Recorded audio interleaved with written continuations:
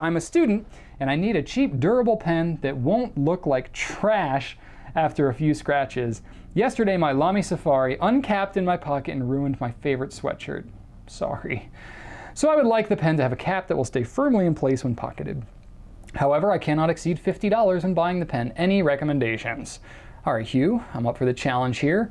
You can definitely go with a snap cap. Sorry the Lamy came apart. You know, it's got a fairly positive snap, but you know, I could see where that would come undone. I would say if you're looking for, I always will compare the Metropolitan and the Safari. I think they're both the two best, pretty much the two best starter pens you can get.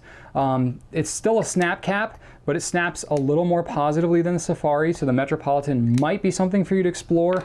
Also, the Jinhao. Very cheap pen, cheaper than both of them actually, 10 bucks for, you know, the X750, X450. This one, the X750, is a little more popular than the 450. The 450's got a, you gotta yank the cap to get it undone. So that one you could definitely do. The 750 is much firmer than these other two. I would feel really good about you carrying this around in your pocket. It's a little larger maybe than, well, it's not that much larger than a Safari. It's actually about pretty comparable in size, a little heavier, but that would certainly be a way to go if you wanted to stay with the convenience of a snap cap. Now, if you want to get away from a snap cap, you can get really sure that you're not going to have some kind of uncapping in your pocket. Pen like the Kaweco Sport. So we're getting into threaded pens now, okay? So these are pens that you have to unscrew, but they're not going to come unscrewed in your pocket. So Kaweco Sport, it's a great pocket pen because it's small. It takes cartridges. You can convert it to an eyedropper, but then you're really kind of playing with the is it going to leak kind of thing. If you convert it to an eyedropper, that means you're filling the whole body of the pen with ink. Then you're kind of getting to a place where you could get into a leak in somewhere other than the cap, specifically right on the threads. You may want to carry it inside a Ziploc bag or something if you're going to be carrying around your pocket there, but that's a great choice. It does take ink cartridges, and there's a new converter that's supposedly coming out. I haven't seen it yet for myself in person, but I have high hopes. TWSBI Eco is another good one, very inexpensive, just under 30 bucks.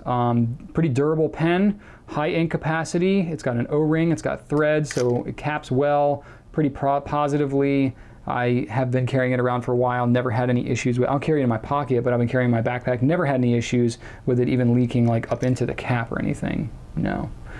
So that one would be one to consider. Let's see here, what else have I got? Yeah. That's it. I got all these pens laid out here. I need to look at my notes instead of looking at my pens.